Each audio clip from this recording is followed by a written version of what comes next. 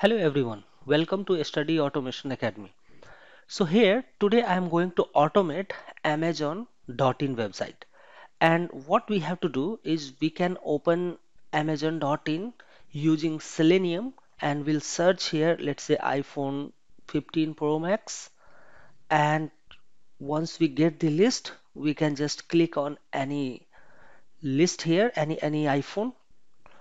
Then what we need to do, we can click on add button, and once we click on add button we can just click on proceed checkout. So till here we will do the automation, so let's get started.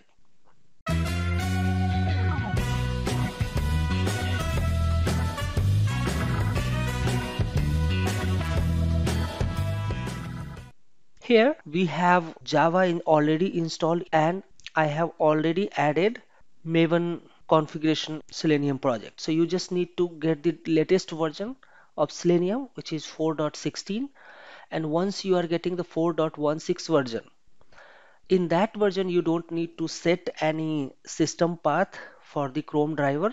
You just need to write WebDriver equal to new Chrome driver and then driver.get amazon.in. By doing this, let's try to run it and we can see output. So we can see amazon.in is opening now. After that, we have to just write here iPhone 15 and then we'll proceed further. So let me close it. So we have browser open and then we can say driver.manage.windows.maximize. So I have just done here maximization. Once it will open amazon.in, it will open in maximized window. Just after that, we have to go to the browser and then here we have to first look for, so let me just click on the main. First we have to look for the search, right? So for search, we can just go right click, click on inspect element, and from here you can just click on this arrow button. And as of now, I have not added any plugin where it can help us to get the XPath for this one. So as of now, if you will see, right, we have ID equal to this particular two tab search text box. So I can use this ID or I can get the XPath also. And to get the XPath, what you can do, you can use here selectors hub. So just write here selectors hub and it will open the first one. So you can just click on it. This selector hub will help you to fetch the correct XPath and then click on add to Chrome. It's free, so you can just use it for your development. And after that, I'll just close these things. We'll come here and try to see if that selector hub is added or not. Let me refresh this page again. Right click, go to, so you can see here we have this selector hub option is coming, and this option will also come if I'll just do inspect element this. Okay, so here, yeah, you can see we have selected this one is our web element input box, and then you can go to down and this arrow you can click.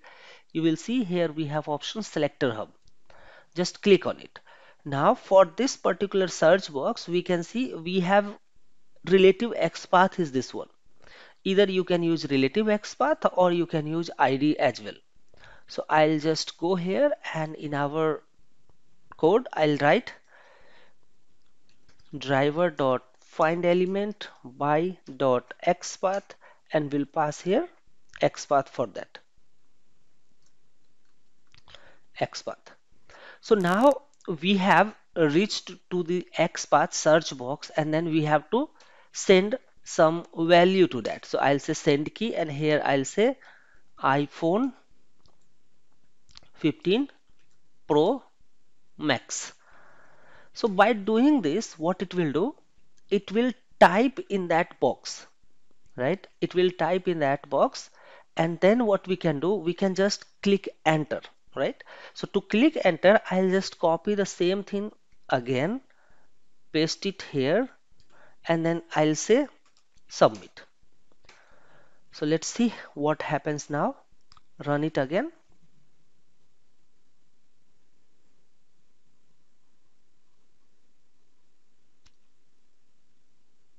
Right, so you can see I'm able to enter here iPhone 15 Pro Max, and then I get the list.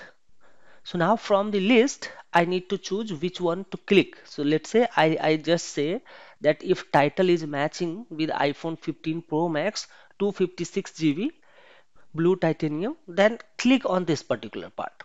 So for that, what I have to do, I'll just go here and type here iPhone Pro, and then go to down, and then let's say I just wanted to select this option.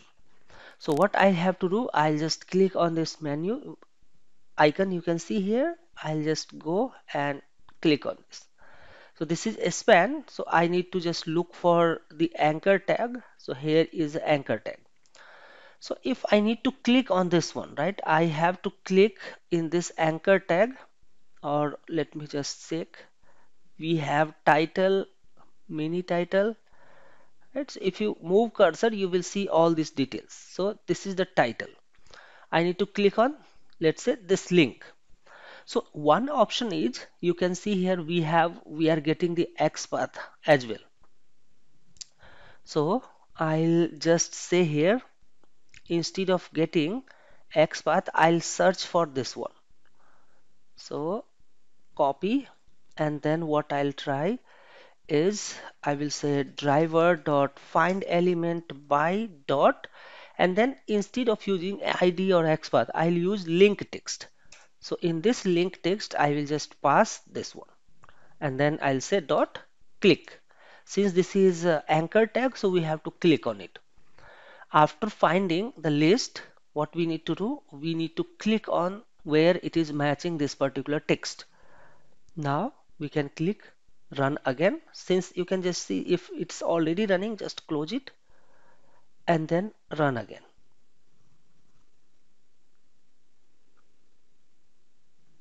So now browser opened, and then Amazon.in, then we can see it's maximized, and just after that it clicked on that one also. Now we have this particular selected item is already coming here, and I can see it's not opened in another tab, so which is okay. If it's opening in same tag, then you don't need to do anything. Now we have to look for the add cart button, right? So we have to just click on add cart, and to do that I'll open another one, and here what we have to do, first I'll click on it, and then we have to look for the add cart. So I can directly go here and copy the relative path as well. So I'll just copy it and go here, write driver dot find element by dot xpath, and here I will pass xpath. So now I can see this xpath is too large. Dot click. So basically this xpath is too large, so we have to search for other option, right? For example, I'll go here and see. So right click and then go to inspect element, and from here I will try to look for that. I'll click on selector hub, and then for this button, right, I'll move my cursor mouse to this one, and here it is saying that index path, right? We have one relative CSS, another one is index path, and I can see ID is also there. So I have ID which is saying add to cart button. So I will just copy this ID, which is looks simple. So instead of going with XPath, I'll say ID, and in ID I'll just pass this one, add to cart button, and then we can say click. So let's see if it's happening or not. It may fail because once we click on the link, we need to wait for some time, right? So either we can use implicit wait or explicit wait. But right now I'm just trying to run it.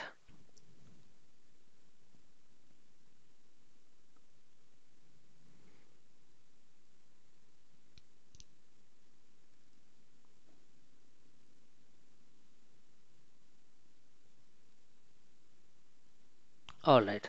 So something is failed now. You can see. So you can see here it's saying element not traceable exception.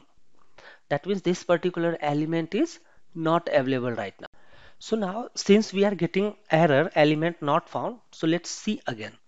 So if you see here, once I am selecting the add to cart button, I can see here that this ID is calling 2 times.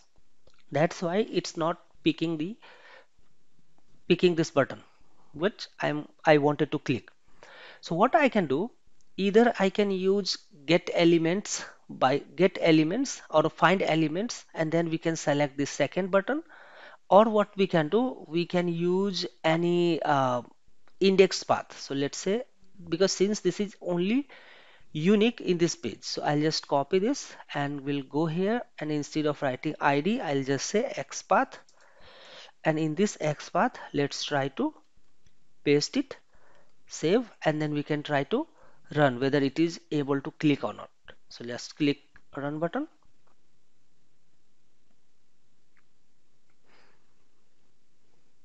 All right, so sometimes you see this one, right? It's saying that we are trying to automate this website. So you can just manually enter here, and for this handling also I'll show you in some other video, but right now I need to just try 2 3 times to reach to that particular page. So let's run it again.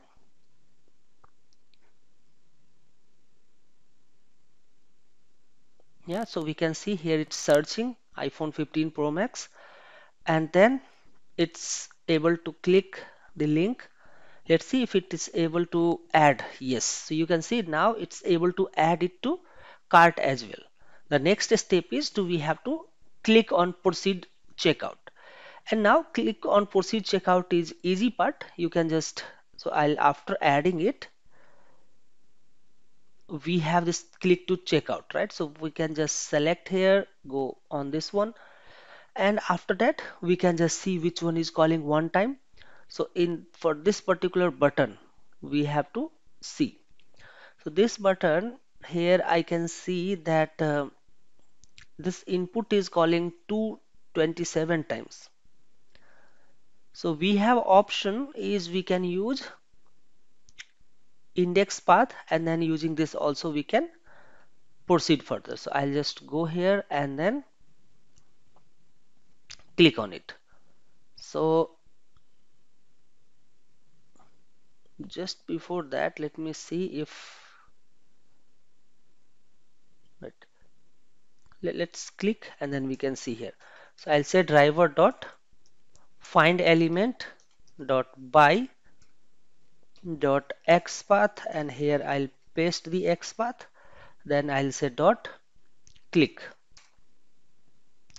So now it should click that button and we can proceed further for giving the user ID password, and then we can do that thing. So I hope you are able to get how we are automating, how we can automate Amazon.in website. What you have to do is you just need to install Selector Hub, and then you can try this thing.